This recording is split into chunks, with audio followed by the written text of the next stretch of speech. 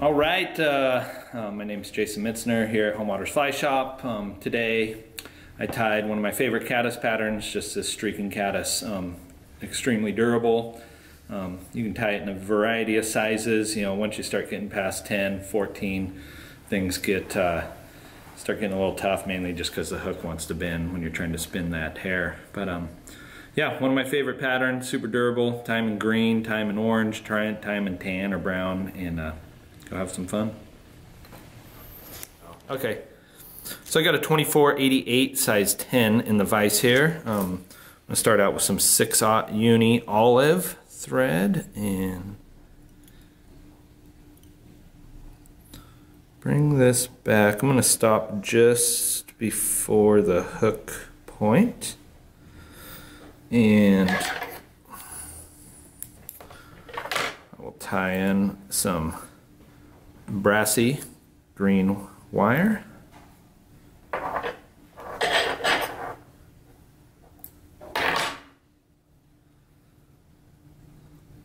Catch that on the side.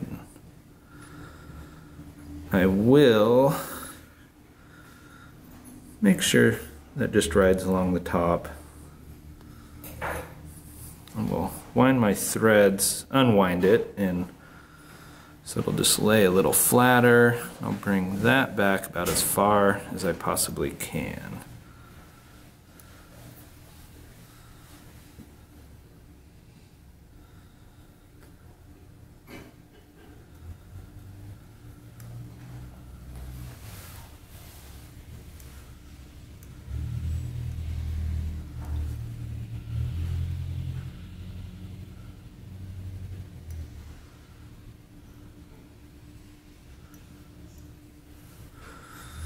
Quickly come up and just kind of clean up where the end of that wire is and slightly taper it. I won't spend too much time up here, but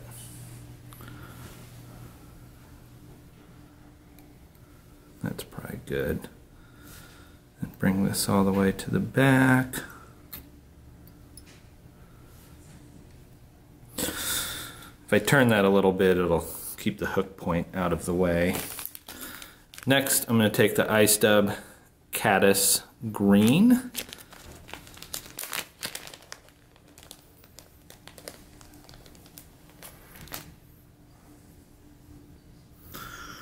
Try not to get too much of this. I really try to keep it really sparse.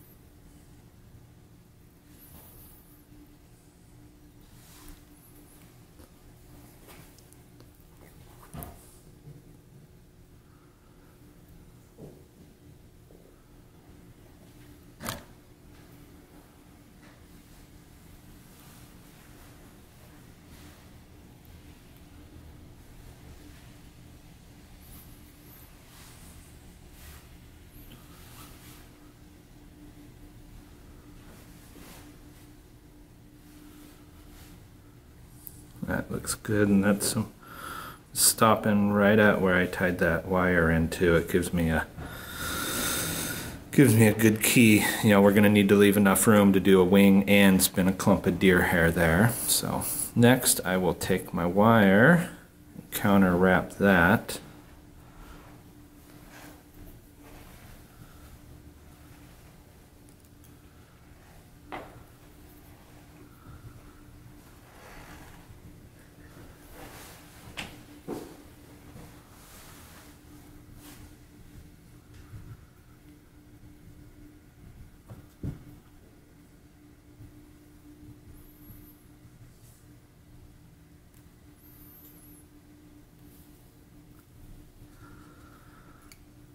So I never really count these.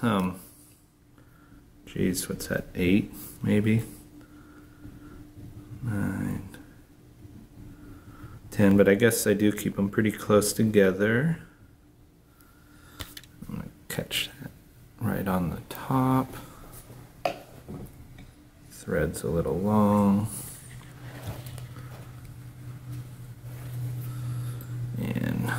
fold that back and get it nice and tight. I'm gonna use some old scissors and clip this. And not bad. Maybe a little bushy, but it'll fish. Next, I have some gray, dyed gray or done deer hair. I already clipped a little bit and got all the under fur out and the big guard hairs, and stacked this. This will be our wing. And I'm gonna go for just past the hook bend. Take that.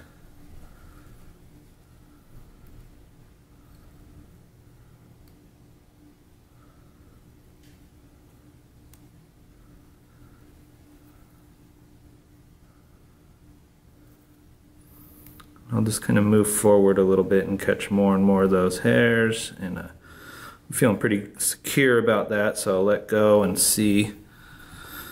Maybe a little bushy, but we can just fish this in faster water, I guess.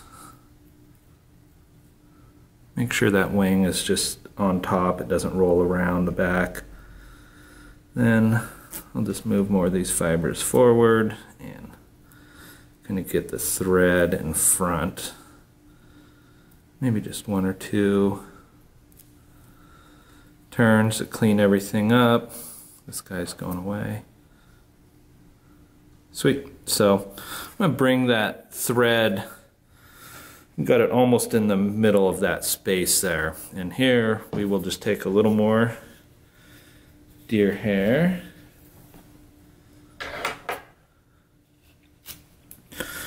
This will probably be about twice as much hair as I use for the wing. You know, this wing specifically, I probably could have used a little less hair.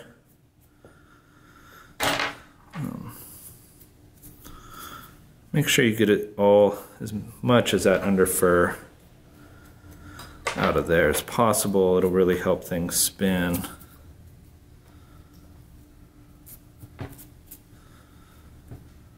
So you don't really have to worry about stacking this stuff either.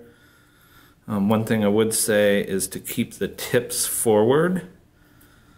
So as you're going to tie it in, keep those tips forward just so they don't get confused with your wing. If you tie them back, you can end up cutting off your wing.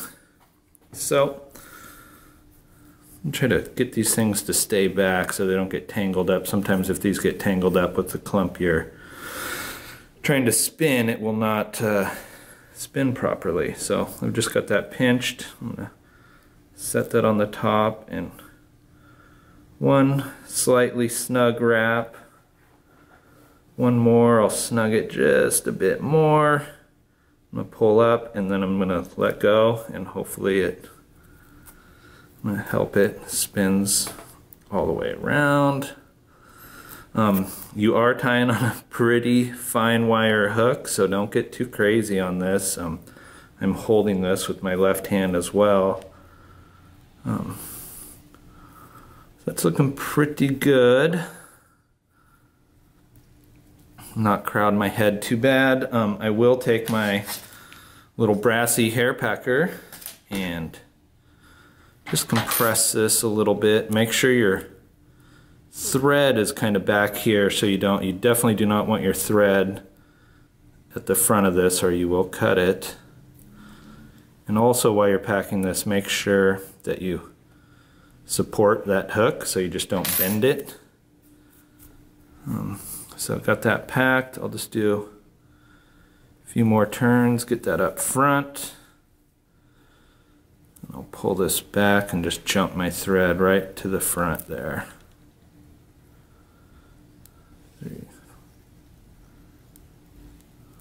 That's pretty good. Take the whip finisher and it's kind of hard to keep from catching a few of those hairs. I'm not too worried about it. Nice, and we're done. Pretty much done. Now I'll take all this hair and get it all perpendicular to the hook shank. And I usually just use my scissors to cut this head. If you're good with the razor blade, you can, but it is so small you could accidentally just chop everything off. I have a nice, just a little pair of small curved scissors, Dr. Slick scissors, and once you kind of got all that perpendicular, I just take my scissors and I kind of rest them on the eye a little bit, and definitely helps to have a rotating vise. And I just go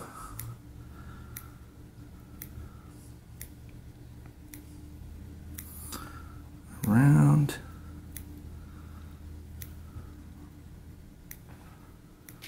Also resting my arm on the table so it doesn't move around as much. The bottom of this I try to cut flat to the hook shank. Be mindful of your wing, there's usually a few hairs mixed in there.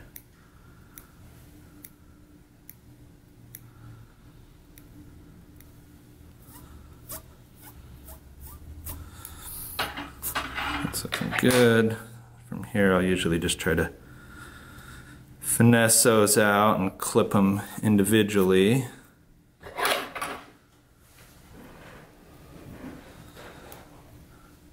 And sometimes you can spend more time giving this thing a haircut than you do actually tying it. There's a point you should just stop and call it good before you cut it all off.